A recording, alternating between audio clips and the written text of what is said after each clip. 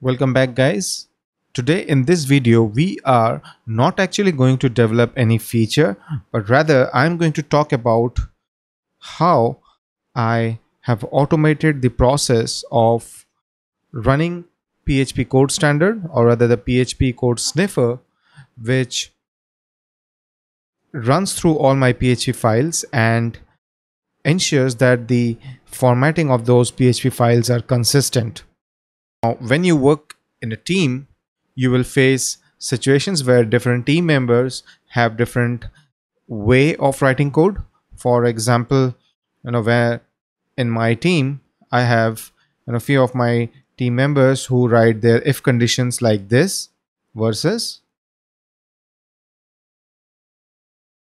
like this, right? Now, when it is a small piece of code, right, you don't worry too much. But when you need to do a lot of code review, the standards or the code formatting does help a lot. It helps me quickly go through code reviews and save time. So what I do is I implement this git hook, which is called the pre-commit hook, available through npm package, and I run that PHP code sniffer, which ensures that the files which are staged on Git runs through that code sniffer, and my code formatting is consistent no matter how the developer has written it, right? So on this code base, right, this React SPA Laravel TypeScript, you will see that I have a client folder which has its own set of npm packages, but the main folder now on the master branch has this package.json and this .php-cs files. Now what is that? So today we are going to look at how we can configure php-cs and ensure that all the staged files are automatically executed with that rule. So right now I'm on my development branch. This is already in place in my master branch. So in the development branch, what I will first of all do is, let's just add, there are two packages which we need to think about. One is husky, okay, and the second one is, as you can see, lint-staged. Okay, these are added.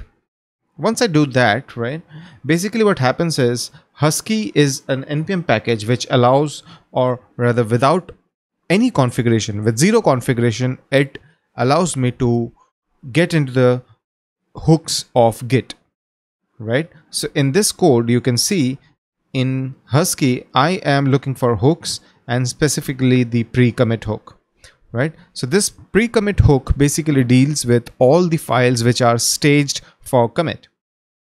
Okay, so let me go to VS Code. My npm modules are installed, so why don't we go into package.json, and in here, first of all, I have one more package which is lint-staged. So I spoke about husky and how it allows us to get into the hooks of Git, but the lint-staged, right, this is the package which allows me to look for certain kinds of files, okay, like in this example. So the next package is lint-staged. This package allows me to look for certain kinds of files, in our case star.php files, right, and we can run certain commands on those files. So if you see, basically what I'm saying is any PHP file, so star.php, I need to run this command, which is php. It will go inside the server vendor bin php-cs-fixer. It will fix all the issues which it can find, and my configuration file is .php-cs. Okay, so we have package.json, we have yarn lock, which is automatically created once I have done this. Why don't we copy this and this, paste it in here. So we have the lint-staged, and we are saying that when the git pre-commit hook is called, this particular command will be executed, And now the only thing which is pending is this .php-cs file. So why don't we create that? And I will get that file from this place as well. So this is a simple file which has certain rules defined in it. So we are creating a finder, and we are passing it certain options, like this is my in directory. I need to exclude these folders. So obviously I don't want to process anything which is inside Bootstrap, storage, or vendor. I am looking for files with name star.php. Okay, name this, not name this. I'm not looking for star.blade.php. Those have their own set of formatting, so I am not reading those. I'm ignoring dot files, and I'm ignoring VCS as well. Okay, and with that finder, I'm setting out certain rules. I'm following PSR2. My array syntax should be short, so it doesn't have that array and then brackets. Ordered imports and no unused imports is true, and I set the finder. So this is my file, and this is my package.json, right? So with this done, the last file which I want to create for you to before demonstrating the git thingy is the git ignore file, because the moment I hit git add, right, a lot of unnecessary files will get added, and I don't want that. So .git ignore, I add these directives here, especially the node modules, right? And it's kind of done, I would say. So inside server, we'll go into config app, okay, and then I do this kind of a weird thing, okay, hit save. Now one more important thing which I need to do is, if you remember, right, I am using php-cs-fixer, which means if I go into this server folder, okay, inside my composer.json, I should have somewhere, yes, this is important, okay, because we are looking for the binary inside the vendor folder, which is only possible when we have that installed. So oops, composer require this.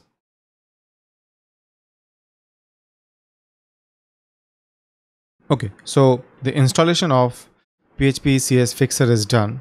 So I'll just quickly give you a demo of what will actually happen. Okay, so as you can see, this is the file, right? Now when I run this code, not here, I go into the root, I run this, you can see my code formatting was changed, right? However, it did it on all these files because I ran that on the entire folder. However, in our case, it will be running only on those files which are staged. So if you look at all these files, right, what is there in user.php? It removed the must verify email trait or the class because it was not being used. So if you remember, we had this rule which said no unused imports. So that thing will be taken care of, right? Auth service provider, the gate class will be removed because it is not being used. So you see, there are a lot of such things which are okay. So I have not added that space after comma. So all the small things will be taken care automatically. However, in our case, it will happen only for the files which are staged. Okay, so right now I ran that on this terminal, but ideally I would want that to run when I'm doing a git commit, right? So I'll get that thing back again here. Okay, and first of all, why don't I stage? No, I won't stage anything. So Let me quickly check everything before we run the commit. So this is fine. I have set up lint-staged and I'm looking for all PHP files which are here using husky.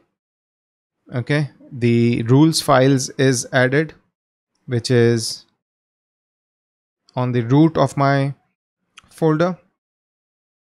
So far so good.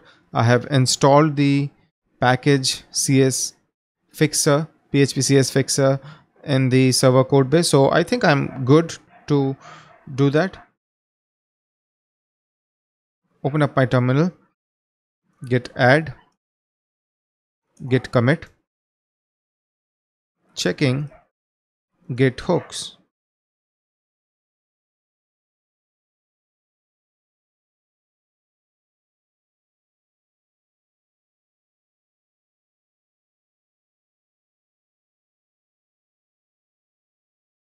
Don't we try it on the main terminal? I think there are some problems with my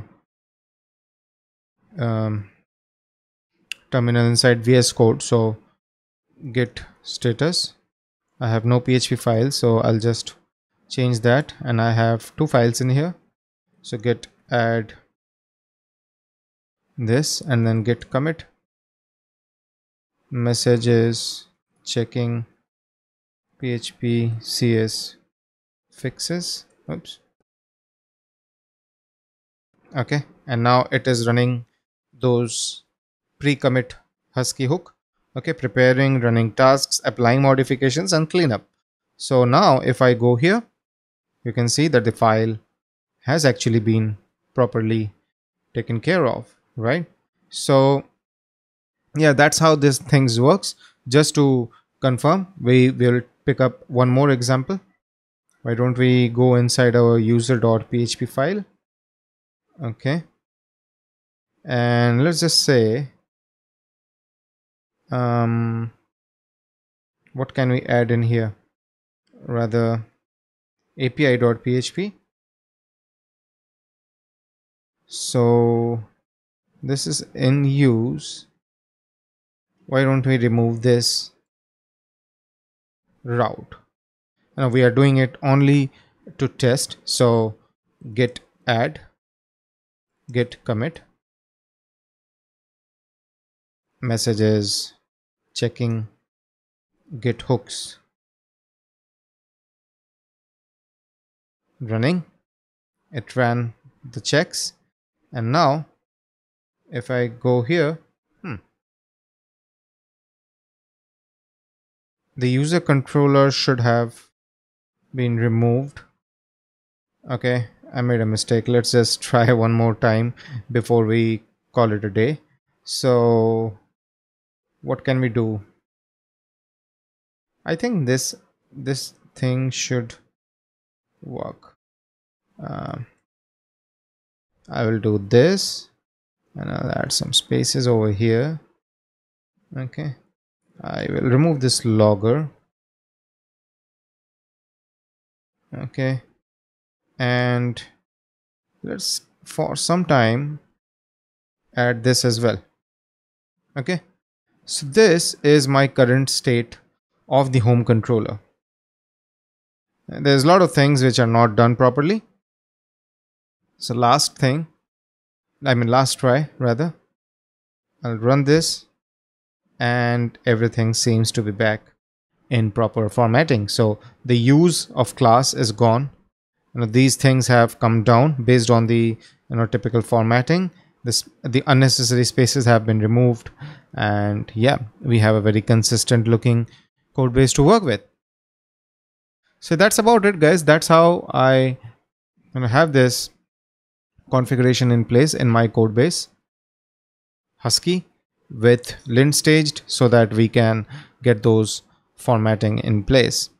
If you like the video, do click on the thumbs up icon and don't forget to subscribe to my channel.